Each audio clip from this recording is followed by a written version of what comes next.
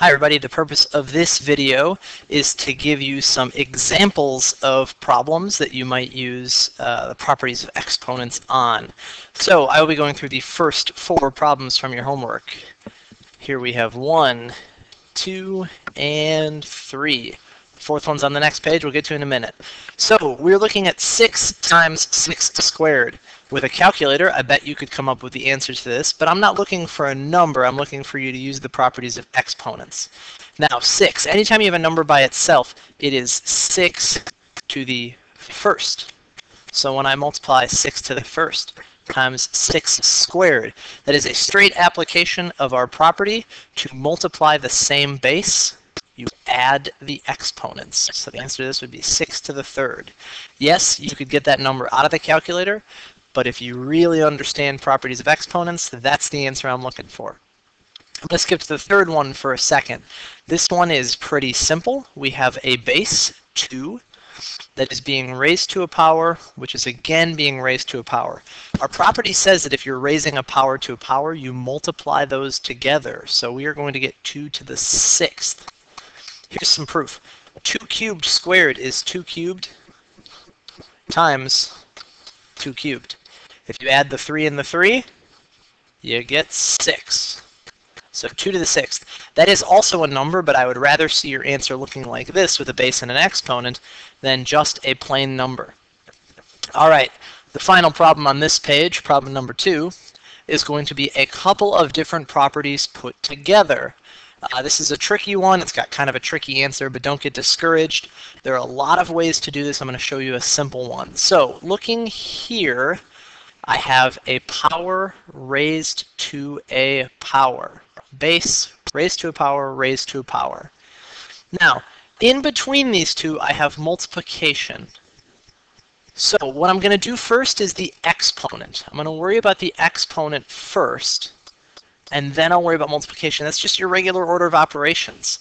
So I've got 9 to the 6th on the left. That's going to stay the same. And on the right, I'm going to raise 9 squared to the negative 3. I'm going to get 9 to the negative 6. Now, I could do something with that. I could do something with the negative 6. There is a negative exponent property, but I'm going to come back to that in a minute. Actually, I'm going to avoid it altogether. So I've got 9 to the 6th times 9 to the negative 6th. When I take the same base, so in this case that's 9, and I multiply it together, I'm going to add the exponents, and here I'm going to get 9 to the 0. 6 plus negative 6 equals 0. So 9 to the 0 is going to be 1. Here's an alternate way of doing that problem. The thing that I said I was going to come back to and then said I was going to avoid, and here we are. 9 to the 6th times 1 over 9 to the 6th. Pause the video, see if you can figure out why that is.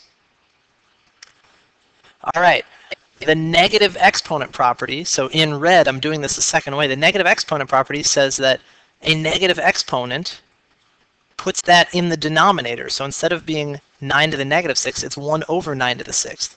Knowing what I know about fractions, when I multiply those together, I'm going to get 9 to the 6th over 9 to the 6th. Don't use your calculator to figure this out. Use your brain. What's something divided by itself? 1. Another way of getting that answer. Same answer both ways. All right, last problem here. This is problem number 4 on your worksheet. A lot of stuff going on. First of all, work inside your parentheses. Work inside of your parentheses before you do anything else. I'm going to start with the more obvious of the two. I have a 2 in the numerator and the 2 in the denominator of that fraction. Let's reduce that to 1 over x. It's always okay to reduce a fraction. 1 over x. Now, I have 4 over x to the negative 3rd. Now, the negative exponent property has this cool consequence that if you have 4 over x to the negative 3rd, that's the same thing as taking it, the denominator, and putting it in the numerator.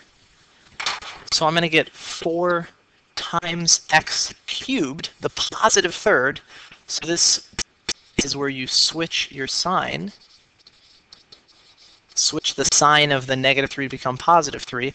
So this problem I've got is now 4x cubed times 1 over x quantity squared. I love that I've got a simpler expression on the left. I don't have to worry about the denominator anymore. I love that the thing on the right, the 2 over 2, was reduced out. This is great. Now, properties here, I have to square something, and then I have to multiply together. I'm going to square first. I'm going to do the exponent first. So the part on the left stays the same. 4x cubed stays the same. The right side is going to become 1 squared over x squared. As an aside, 1 squared is 1, so this is really 1 over x squared. And I have 4x cubed times 1 over x squared. If you need to, make life easier for yourself. 4x cubed is 4x cubed over 1. Numerator times numerator.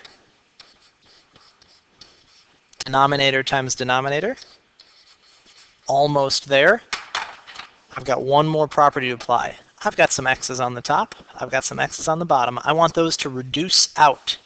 So this is going to be 4 over x. How do I get x? X cubed over x squared is x to the first. And I'm not going to write x to the first here. That's a waste of space. I'm just going to write 4 times x. All right, thanks.